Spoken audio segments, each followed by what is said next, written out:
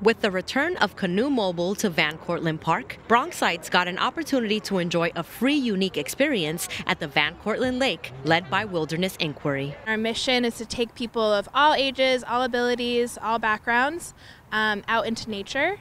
And specifically, we're on our Canoemobile program. So we travel across the country with our 6 Voyager canoes and our van and go to different cities and take people out on their local waterways. And we're here at Cortlandt Park having a community day, taking families out on the water and paddling with them. During the community day, children and families of all ages learn to paddle at their local waterway and work together, enjoying the day's activities. It was a great experience. It was our first time doing this, and it was fun.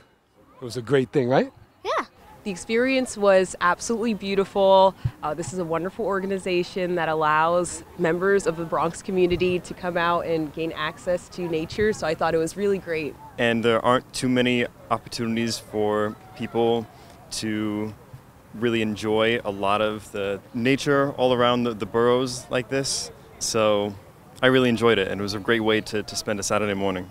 And of course, as an added bonus, participants were able to admire the beauty of nature at one of our beautiful Bronx parks, Cortlandt. Cortlandt's kind of a hidden gem in the Bronx. It's so beautiful. It really feels like a little break from city life. And especially with lakes, it's a really easy starting paddle for people who have never been on a canoe before. And the Friends of Cortlandt Park have definitely helped us a lot and give us a lot of support when it comes to planning these events and making sure school groups are coming and publicizing our community day.